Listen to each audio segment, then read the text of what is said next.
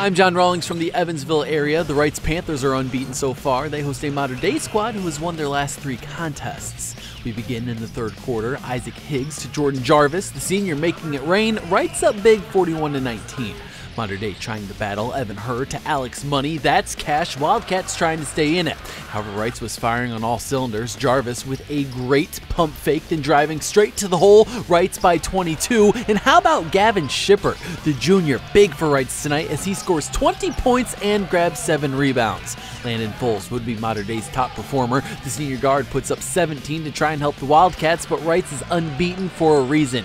Owen Deese pulling up from way downtown. The Panthers stay perfect. Reitz on top 67-45.